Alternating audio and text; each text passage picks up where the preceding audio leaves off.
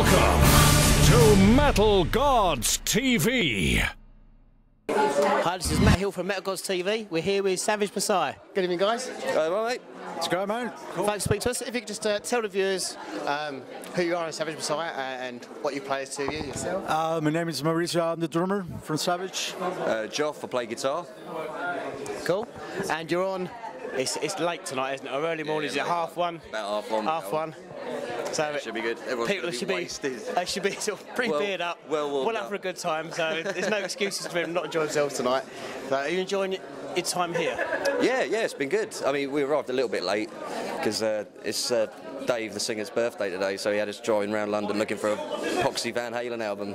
So I need to find unlawful carnal knowledge before we hit the road. It's like, oh, come on, man, we're running late as it is. No, it's my birthday, damn it, I'll do what I bloody well want. So it's like, all right, fair enough. But since we've been here, it's been really cool. Atmosphere's kicking, man. It's electric downstairs. We're really actually looking forward to play tonight, you know. I don't know, I mean, obviously we ran a little bit late, but it was like, yeah, we finally got here. We want to play, and that's the most important thing. Have you caught any bands since you've been here, or you've been interviewing? Or? Yeah, caught a bit of Hell's set. Yeah, it sounded really good. Andy and Kev and all that kind of stuff. And Scott, our producer, the guy that produced the album, he's guitar teching for him, so hopefully catch up with. Yeah. So, Savage Messiah, tell the people watching MetalGodsTV your influences, what you're all about as a band. Oh, a bit of everything, really. Quite a collective mix of influences. A lot of the thrash influence, obviously, you can hear coming through on the album. Even the stuff as far back as like early Rush and stuff with the progressive side of things. So pretty much everything from like 1969 to now, really, as long as it's heavy and it's a bit metal, it's fine. Yeah, you know? there's nothing like, oh, this is just a thrash metal band or this is just progressive or power metal. We got, you know, a mix of everything. So we got elements from progressive, from thrash, and that actually makes it more interesting.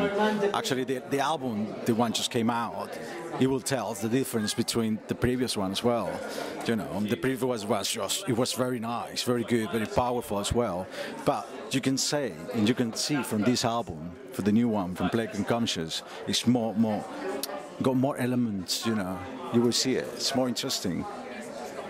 Yeah, I mean, even like lyrically, Dave's... lyrically. Yeah, the way Dave writes his lyrics and stuff like that, he really likes to work about his sort of his worldview, if you like power structures and struggle against oppression and something to do conspiracy. With the system, conspiracy theories, something to do with you know, who's controlling us, and actually very interesting lyrics about, you know, I forgot the name. Last Gavaliki? No. Anyway. Well, Mask Anarchy actually is one of the songs that he says a lot about the album, you know, about the system, about everything is against that, you know, something that is not. It's inspired by Illuminati. The Illuminati. That's what I was trying to find.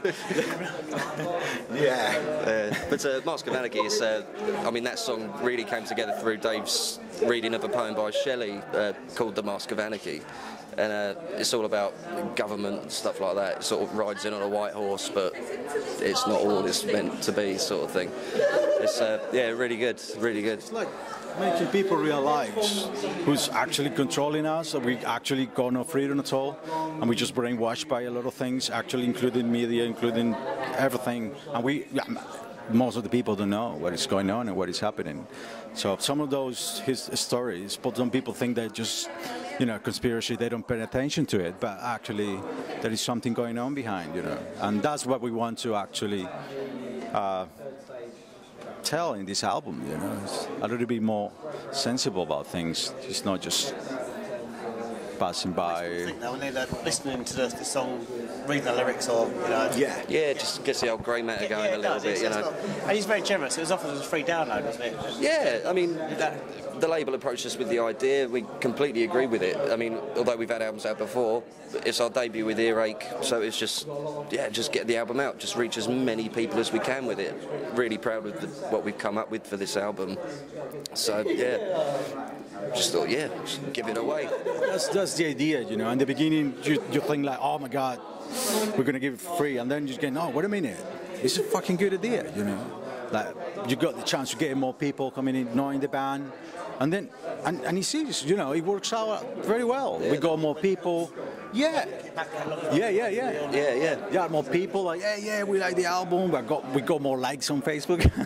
You know, it's like it's connecting with everyone out there. Yeah, the response to it's been absolutely amazing, man. This just been killer. Cool. Really has been good response.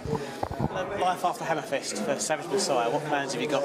Well, we're playing York tomorrow, then Birmingham, then we're finishing on Tuesday night in London at the Barfly. And just wait and see what happens from there, really. We've got a few things in the pipeline that are going to start to manifest over the next couple of months, and then hopefully really start hitting some heavy touring. So, well, that's the idea, you know. We need to tour. Yeah. And the story, we just need to tour. And we finished this gig on Tuesday in London. We hope to get on road again as soon as possible, because we just need to play the album, you know.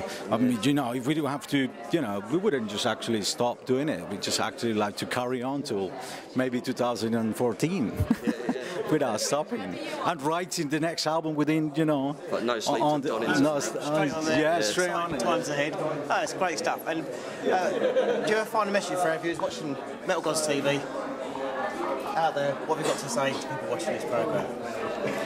Well, MetalGodsTV, just keep on rocking, and this is the fucking rule, guys. Thanks for speaking to us, guys. Thanks so much. Thank you, man. Thanks very much, man. May God have mercy on your soul.